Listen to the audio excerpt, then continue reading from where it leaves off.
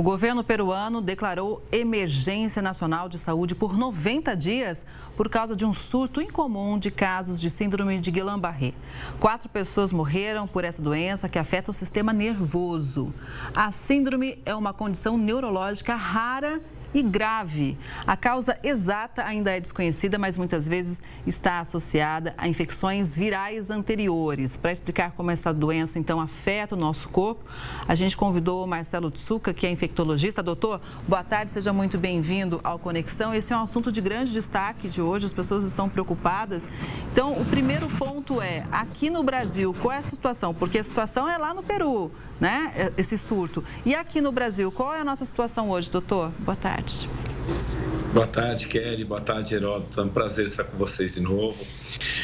Eu acho que é importante a gente entender que Guillain-Barré tem uma incidência em torno de 1 para 100 mil indivíduos em todas as partes do mundo, né? Realmente é uma exceção o que está acontecendo no Peru. A gente já tem algum aumento desde 2019 lá no Peru sobre isso, né? Mas, a princípio, no Brasil, nós não temos nenhum aumento dos casos notificados. Guillain-Barré é uma doença de notificação compulsória, sempre precisa ser notificada. Doutor, quer dizer, pelo que o senhor disse, nós podemos considerar uma doença rara.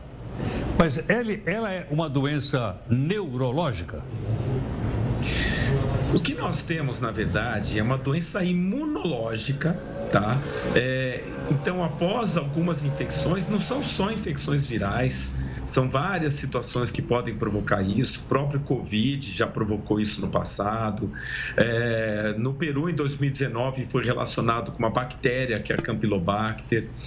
Então, o que acontece? Quando você tem essa infecção, o organismo, para reagir contra essa infecção, acaba agredindo o próprio corpo. Por isso que a gente fala de uma doença imunomediada. Então, o corpo ataca o próprio corpo. E ataca onde? São as raízes nervosas, principalmente as raízes nervosas periféricas. Então, a sintomatologia que a gente vê é uma paralisia progressiva, simétrica, ascendente. Começa nos membros inferiores e vai progredindo, subindo, e pode inclusive levar à paralisia respiratória, musculatura respiratória, inclusive quadros mais graves. E como que é feito o diagnóstico, doutor? O prognóstico, felizmente, ele ainda é bom quando você institui o tratamento de uma maneira rápida. O tratamento, basicamente, consiste na utilização da imunoglobulina, né? O grande problema é que a imunoglobulina é muito cara. E nem sempre você tem, em todas as unidades, todos os hospitais, você tem imunoglobulina disponível. Então, isso é que acaba sendo uma situação mais crítica para esses pacientes. Doutor Marcelo, já existe alguma vacina para essa doença ou não? Não. Como eu falei, é um quadro imunológico e a gente não sabe exatamente quais são os agentes que provocam. Então, por exemplo, quando era relacionado ao Covid, a gente fazendo a vacina para o Covid, a gente impedia que isso desenvolvesse. A poliomielite dá um quadro muito parecido, tá? Não é exatamente a síndrome de Guillain-Barré, mas também é ascendente, normalmente não é simétrica e, inclusive, faz parte do diferencial. Então, esses casos parecidos pela poliomielite, com a vacina da poliomielite, a gente consegue evitar. Então, dependendo do agente que causa, se você faz uma prevenção com vacinação, você pode sim reduzir.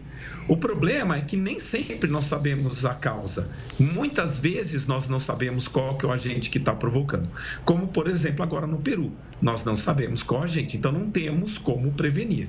Doutor Marcelo, muito obrigada pela explicação, pela participação aqui no Conexão. Uma boa tarde, até a próxima. Boa tarde, é sempre um prazer. Obrigado. Obrigada mais uma vez.